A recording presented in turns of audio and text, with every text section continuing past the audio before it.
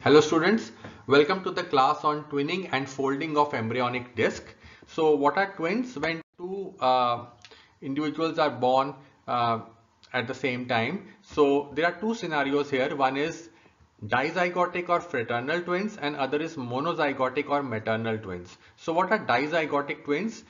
Two ova are shed simultaneously. Each is fertilized by the spermatozoa and develops normally. So this is the more common scenario, and each of the fetus has got a independent genetic constitution and they may not be of the same sex. So this is the common scenario that two ova are shed and they are fertilized by two spermatozoa and each develops like normally. So the scenario here is bichorionic biamniotic as shown in the figure.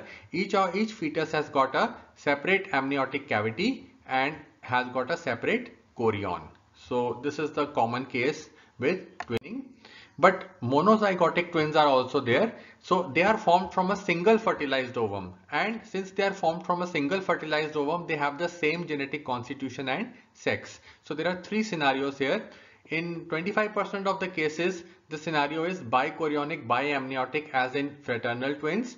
Now remember, there was a two-cell stage after fertilization. Now if each of the two cells they develop individually into a separate individual, so each cell for each of the two cells separates and develops independently into an individual. So this is there in 25% of the cases. This scenario is there, and the twins are called bichorionic biamniotic as in case of fraternal twins. The second scenario is that in the blastocyst, instead of one inner cell mass, two inner cell mass may arise. So since two inner cell masses are there are separate amniotic cavities for each of the twins, but the chorion is common. So the scenario here is monochorionic biamniotic, and this is the most common type of maternal twin scenario, and this is 70 to 75% of the cases the maternal twins are monochorionic biamniotic. So instead of one inner cell mass, in 70 to 75% case of maternal twins, two inner cell masses are formed. So there is separate amniotic cavity but common chorion for the twins. Third scenario is that inner cell mass is one only but it splits into two. So this is in 1 to 2% cases. So inner cell mass is one, so there is a common amniotic cavity for both the twins. So that you can make out here common amniotic cavity for both the twins and common chorion. So the scenario here is monochorionic monoamniotic.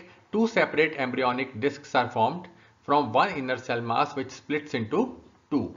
So students, explain how fraternal twins are formed and all the three scenarios of how maternal twins are formed if you get a note on twinning.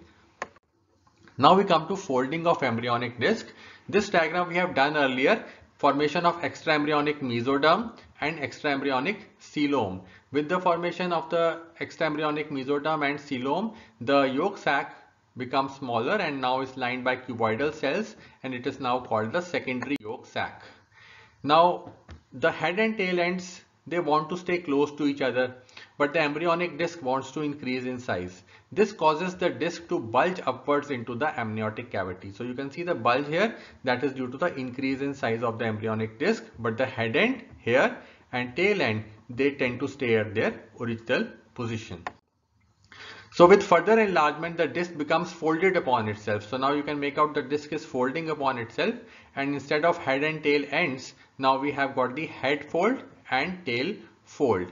With the formation of tail fold, the connecting stalk, you can make out, it now moves to the ventral aspect of the embryo. So as the folding continues, part of yolk sac becomes enclosed within the embryo. So you can make out this yellow structure. So a tube is formed within the embryo. So this is the head end now, this is the tail end now, and this hole is the embryonic disc. So this yellow portion is the tube which is formed inside the embryo, tube of yolk sac formed within the embryo. This is called the primitive gut. The part of gut cranial to communication with the original yolk sac is called the foregut. The part in communication with the yolk sac is the midgut, and the part caudal is the hindgut. So the original yolk sac now becomes very much small in size, and now it is called definitive yolk sac. and the communication with this gut tube, it is called the vitello-intestinal duct. So this is vitello-intestinal duct, and this is the remnant of the yolk sac, which is now called definitive yolk sac. This vitello-intestinal duct ultimately disappears. So the yolk sac, which was primary, became secondary, and then it becomes definitive yolk sac. The narrow channel connecting it to the gut tube is called vitello-intestinal duct. It disappears. The tube of amnion, so this is the amnion here. The tube of amnion and the structures within it constitute the umbilical cord. So these structures constitute the umbilical cord. Now what are the contents of the umbilical cord? So you can make out here the vitello-intestinal duct and remnants of yolk sac. Extraembryonic mesoderm is there here in this part and this part. And this extraembryonic mesoderm becomes the Wharton's jelly. It protects the blood vessels. So what are the blood vessels? Two arteries and veins, two veins. Later right vein disappears, so only the left vein is left. So three vessels remain, two arteries, umbilical arteries, and the left umbilical vein. A small part of extraembryonic coelom. So you can make out a small part of extraembryonic coelom. So these are the contents of the umbilical cord.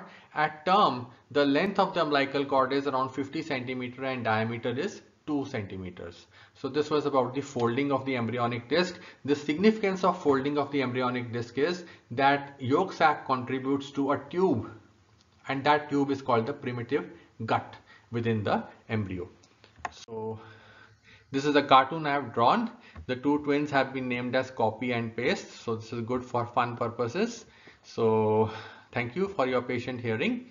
And this completes, students, the series of lectures on general embryology.